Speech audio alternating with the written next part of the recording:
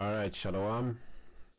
Shalom. I want to start off with giving all praise, honor, and glory to Yahweh, Ba'ashem, Yahushai, Ba'ashem, Rakakodash. The bonus to the elders and apostles of Great Millstone. Shalom to the hopeful elect. I hope this video will be edifying. And without further ado, let's get into it.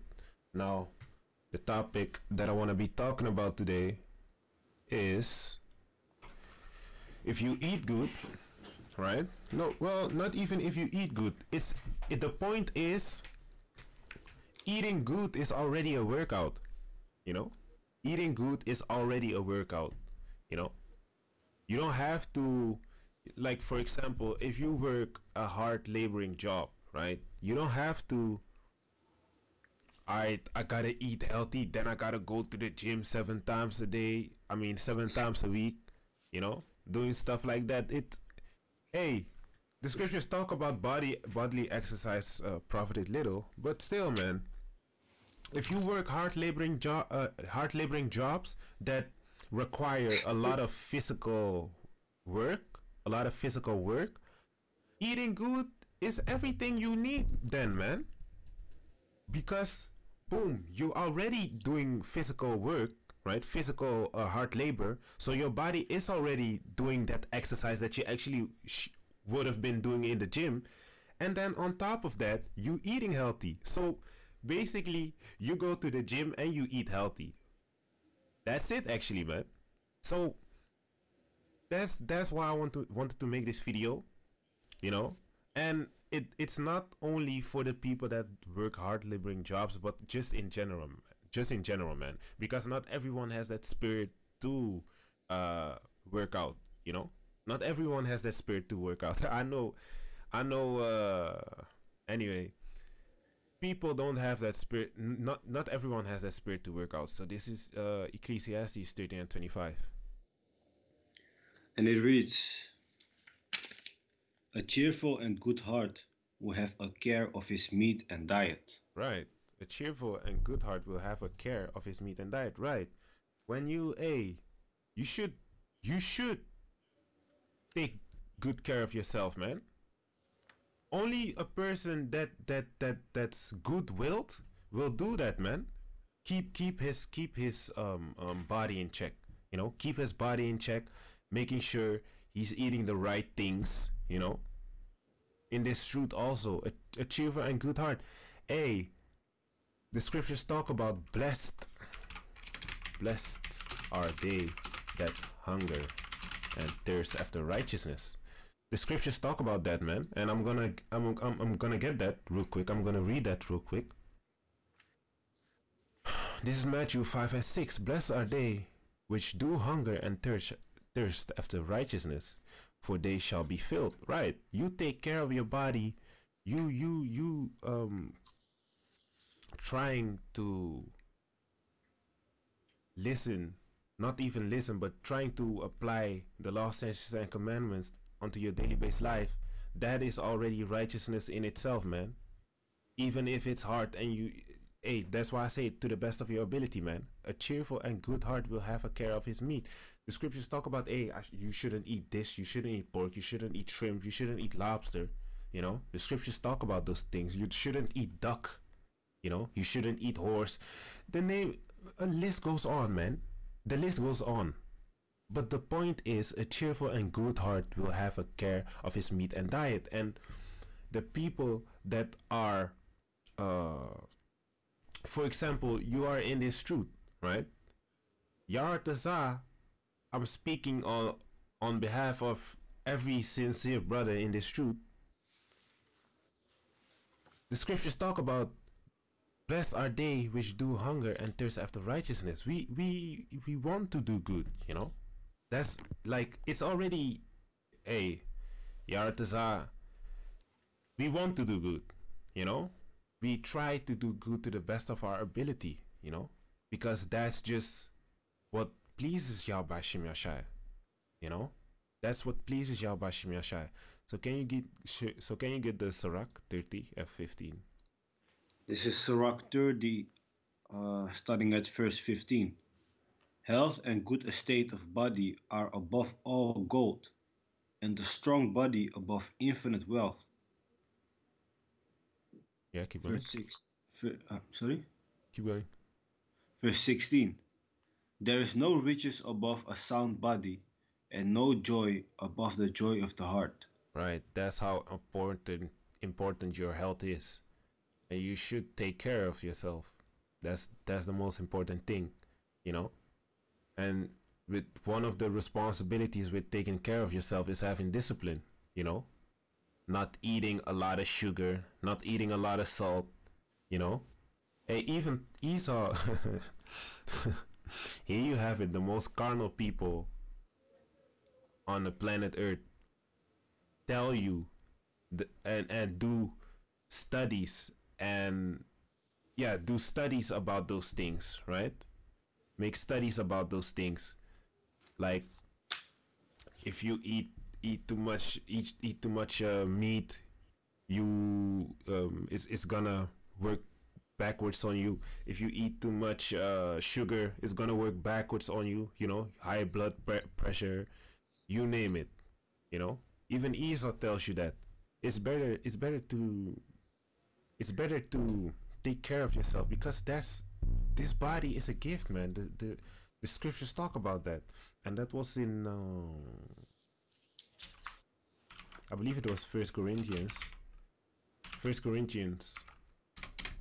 Let me get that real quick. Yes, I got it. So this is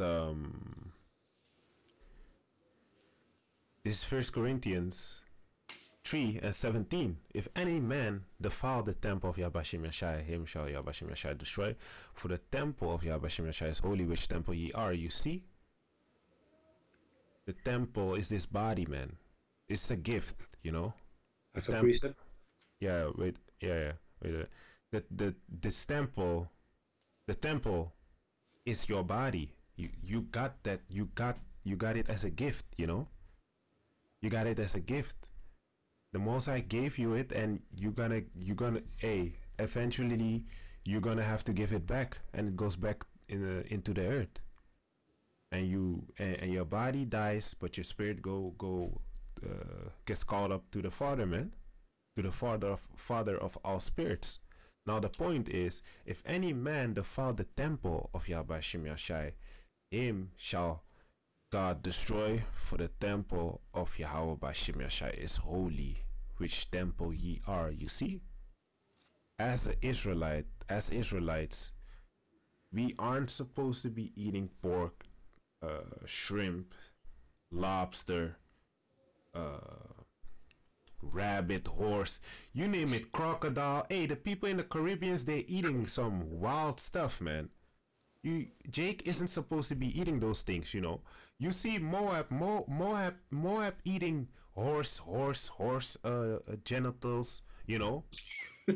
Hey, never things happen to them, you know.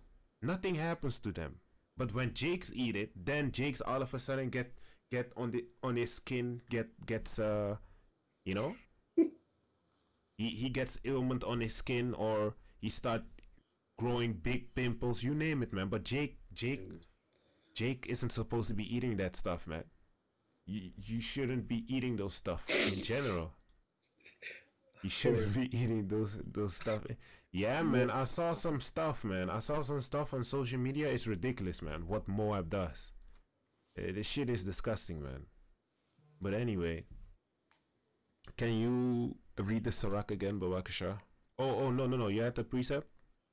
Yeah, on what you were saying. This is 1 Corinthians chapter 6, verse 19. What? Know ye not that your body is the temple of the Holy Ghost, which is in you, which ye have of God, and ye are not your own? Right. It's a gift, man. It's the Most High gave you this body. It's not like you made this body yourself. It's a gift. So you should, for example, if someone gives you that brand new Mercedes Benz, right? That brand new Mercedes Benz. Matter of fact, let me search it up so you have a good vision. Right. Got that new Mercedes Benz, right? You got it as a gift from your parents, right? got it as a gift. You ain't gonna treat this car like a piece of shit. Like if you would have had a car that's only worth 100 euros or $100. This car is worth more than 20k. You will take care of it, man. Every day you will clean that car up, make it nice and smooth, you know, make it smooth, make it look good. You ain't gonna treat it like a piece of crap because it's a gift. That's first and foremost. And if you treat it like a piece of crap, then you basically disrespecting the person that gifted you that car. And then secondly, it's very valuable. And the scriptures talk about your body is valuable. So you can even translate that car and apply it to your body, man. Hey, the script, we just read it. It says, Sirach 30 and 50 says, health and good estate of body are above all gold, and a strong body above infinite wealth. You see? Above infinite wealth. You see? You hear that? Because when you sick, right? Someone is handicapped. He has 2 million, 3 million euros. He is so rich. He got a lot of money. 2, 3 million, right? But if he can't even have intercourse with a woman, what is that 2, 3 million worth? You know? I'd rather be broke and still have intercourse with a woman than be rich and I cannot even prolong my seed. Prolong my seed line, you see?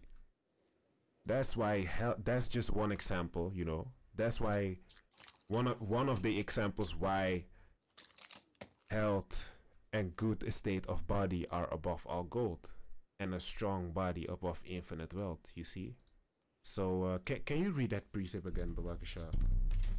This is Sirach 30 verse 15. Health and good estate of body. Oh, the precept. That other one. Yeah, the precept. This is 1 Corinthians chapter 6 verse 19. What? Know ye not that your body is the temple of the Holy Ghost which is in you, which ye have of God, and ye are not your own? Yeah, man. Yeah, man. Slakia, can you read it one more time? Yeah. What? Know ye not that your body is a temple of the Holy Ghost which is in you, which ye have of God, and ye are not your own? Right. It says it, which ye have of Yahbashim Yashai, and not of your own, man. It's a gift, you know, it's a gift. Now, I already made that example on that. It was a beautiful precept. Now, let's go to Sirach 37, Babakasha. You there? This is Sirach 37, verse 29. Be not unsatiable in any dainty thing, nor too greedy upon meats. For excess of meats bringeth sickness, and surfeiting will turn into choler. But by surfeiting have many perished, but he that taketh heed prolongeth his life. Right. Eating so much that you can barely breathe, you know? Eating so much that you can barely breathe. Now, if you look into the word excess, right? Definition. The definition of the word excess. An amount. This is excess. An amount of something that is more than necessary, permitted, or desirable. So it's basically you doing too much.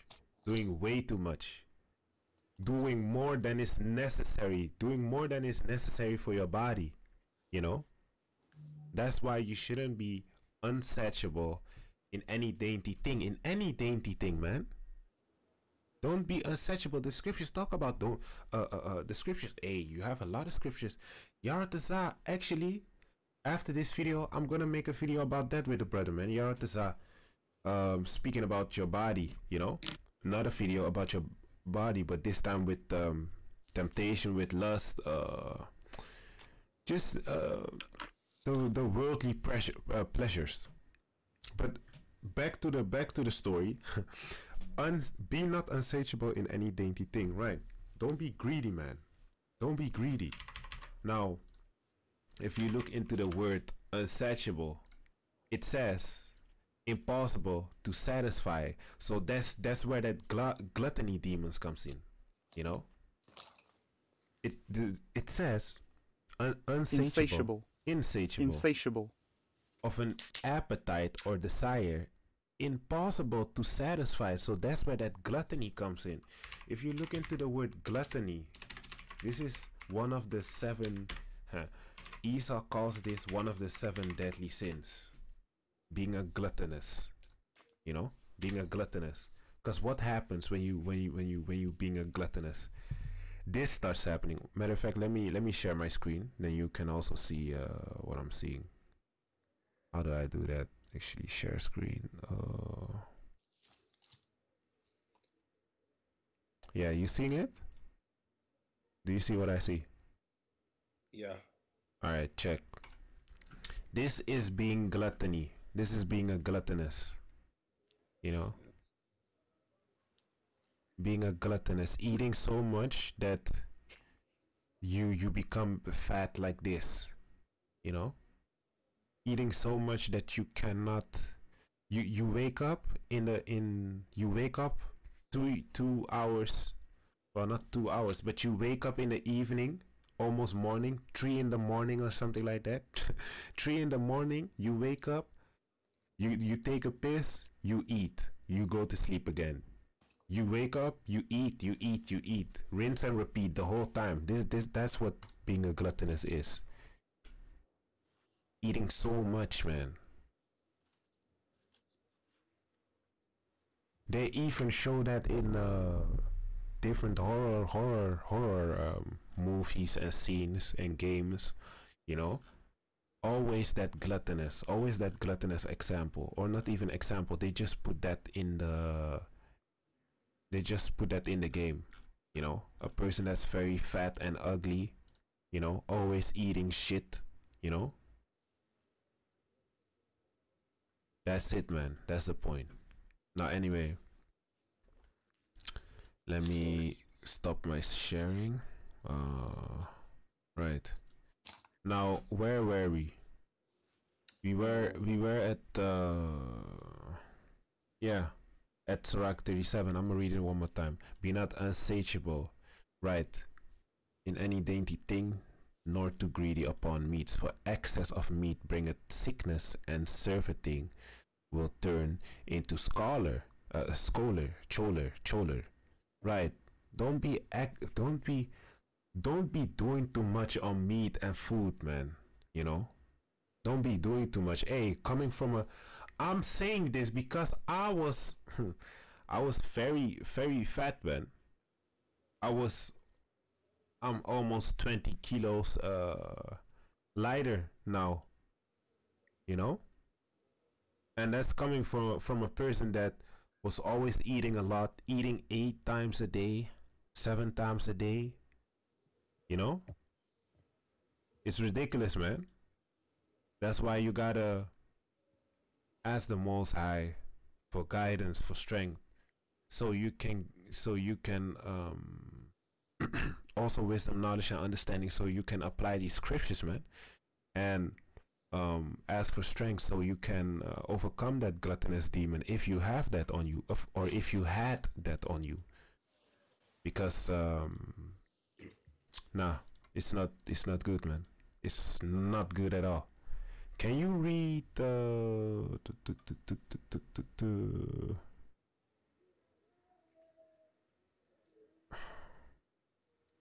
31? Yes, for AHSHAWAR. This is Surah 31, verse 20. And it reads, sound sleep cometh of moderate eating. He riseth early, and his wits are with him, but the pain of watching and choler and pangs of the belly are with an unsatiable man. Yeah, man. Yeah, Khan. I was thinking about something, Salakia. So yeah, man, that's it. You know, that's it. Sound sleep cometh of moderate eating. When you eat good, you're gonna sleep good. You know, he riseth early, and his wits are with him, but the pain of watching and choler and pangs of the belly are with an unsatiable man, with a man that is never satisfied, that always will eat and keep eating until his belly is so full that he starts doing this. He can't even breathe, you know, can't even breathe, has pain in his belly from eating all that food. That's why when you see these gluttony people, you always see them like always they being like that, always, because they are unsatiable, you know, never satisfied, you know. That's it, man. Now I hope this video was edifying. I want to give all praise and honor and glory to Yahweh, Ba'ashem, Yahshai, Ba'ashem Rakakodash, the boundless elders and apostles of Great Millstone. Shalom to the hopeful elect. I hope this video was edifying, and shalom. Shalom.